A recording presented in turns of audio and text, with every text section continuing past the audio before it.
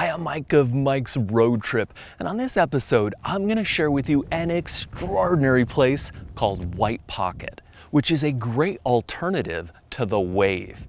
Now, if you're not familiar, the Wave is an extraordinary geological wonder in northern Arizona. Unfortunately, they only allow 20 people a day to visit.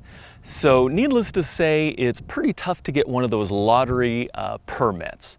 But not to worry, because White Pocket is equally as impressive. The downside is, though, it does require a four-wheel drive high clearance vehicle to get there. But they do actually have a couple of tour operators offering access, so that is certainly an option. So come along with me and let me show you around. Get off the road! All right.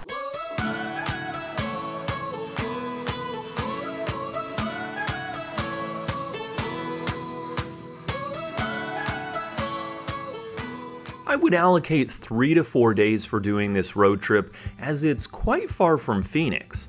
All told, it would be over 650 miles round trip. The elevation at White Pocket is more than 4,000 feet higher than Phoenix, so it will be much cooler.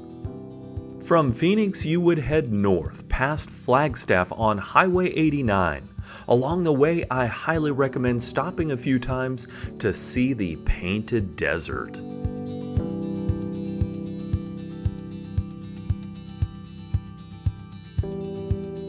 As you continue north, Highway 89 forks. To the left is 89A, which is what you want to take. Be sure to stop by the Marble Canyon Bridge for some great views. Then drive a few miles through the canyon toward Lee's Ferry, which is the end of the road and the put-in point for rafters going down the mighty Colorado River.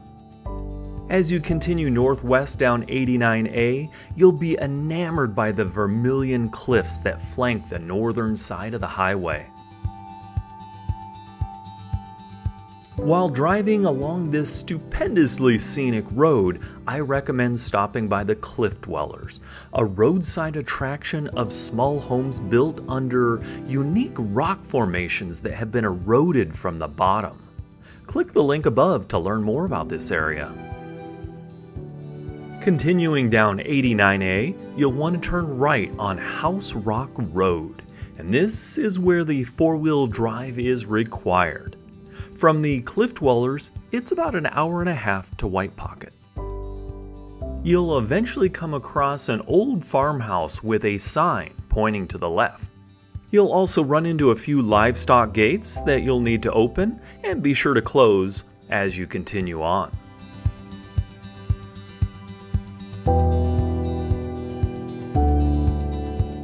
The deep ruts carved into the soft sand almost locks you into position and feels a bit like a roller coaster, especially at higher speeds.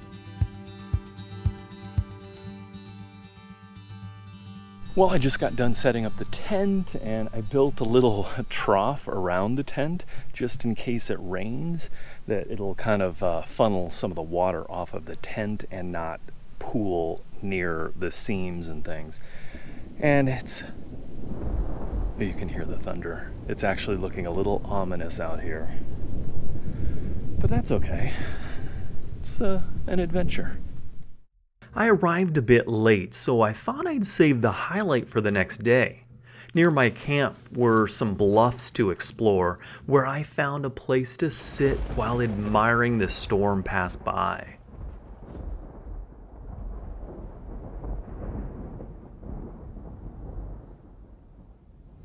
It wasn't long before the sun began to set. The clouds parted just in time to let the sun peek through.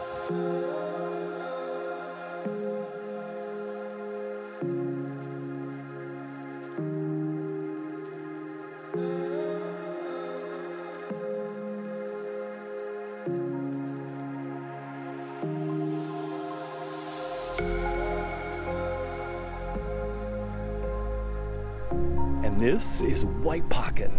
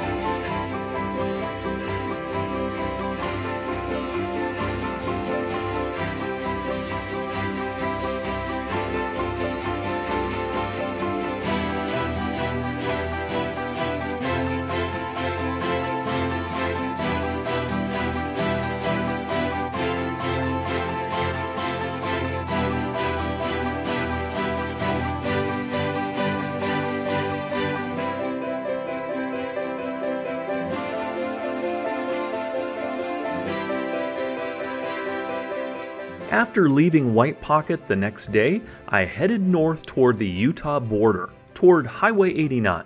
Along the way, I did several hikes. One that I would highly recommend is Wire Pass.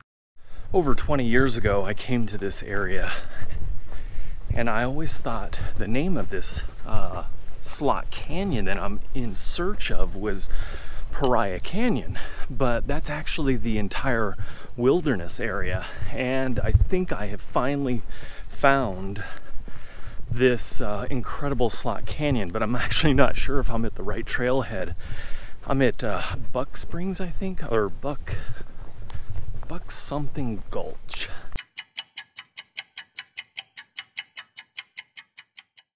Well, I just hiked a couple of miles and I ran across another hiker and I asked him how much farther the slot was, and he said at least 3 miles. I'm like, oh my gosh, I've already gone 2.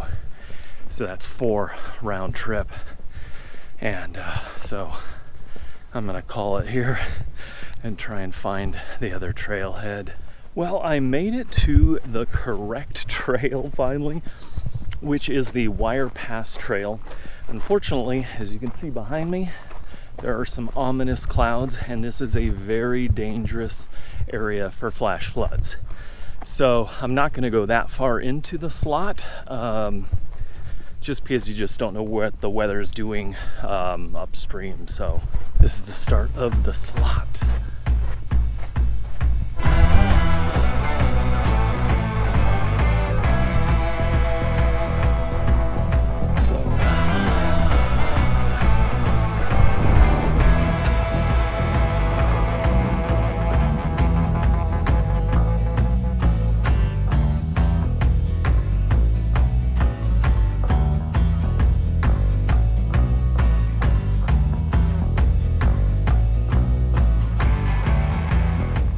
After hiking around Wire Pass, I got on Highway 89, heading south, where I stopped for my last hike of the day. Off to see some toadstools.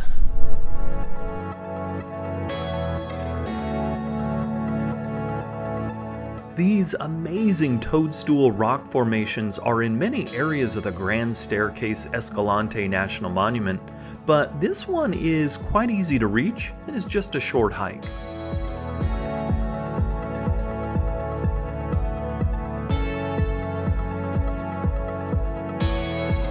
That evening, I found a nice place to camp near Lake Powell. The following day, I explored some areas around the lake and even went for a swim.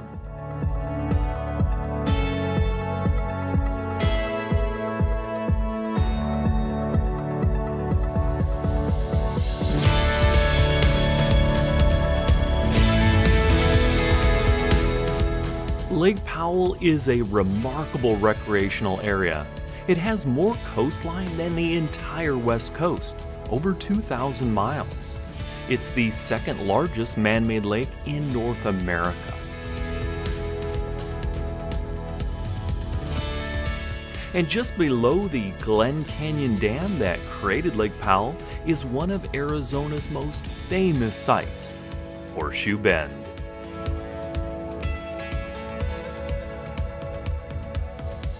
As I headed back to the Valley of the Sun, I found a nice place to camp outside of Flagstaff before making my way back to Phoenix.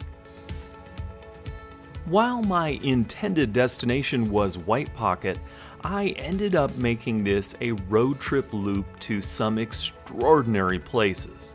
I hope you enjoyed this video from Phoenix to White Pocket and beyond. If so, please hit that like button and don't forget to subscribe for more road trip travel videos. So until next time, we'll see you on the road. MyTrailTrip.com